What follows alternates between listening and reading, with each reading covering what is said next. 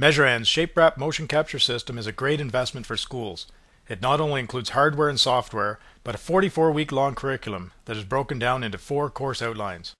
The curriculum was developed through the combined efforts of several 3D instructors and provides schools with field-tested lesson plans as well as all the required course materials. Course number 1, Motion Capture Data on Your 3D Character. During the 11 weeks of lessons, students will learn the full pipeline of motion capture, which includes how to successfully record data and apply this data to a 3D character.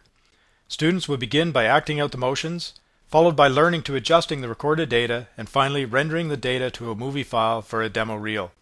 The skills learned during this course will provide the students with the knowledge needed to become a motion capture artist within a 3D animation company. This is a 33-hour course that includes course material, movie files, and a complete set of lesson plans. Course number 2, Motion Capture and 3D Gaming. This 11-week-long course discusses the history of motion capture and how to record motion capture for games. After the recording sessions, students are guided through the process of applying the motion capture data to both default and custom characters in the source engines for games such as Half-Life, Day of Defeat, and Half-Life Deathmatch. The curriculum also provides information for the Unreal Engine. Motion Capture and 3D Gaming is a 33-hour-long course that includes course materials, movie files, a complete set of lesson plans, and a full PowerPoint for each class. Number 3, Level Editing. An 11-week course that teaches the creation of a level for a video game using the Hammer software that comes with Source Engine. Students are taught how to create custom levels, custom textures, and custom lighting, thereby optimizing each level. The character and motion capture sequence created during the Motion Capture and 3D Gaming course will be implemented into this level.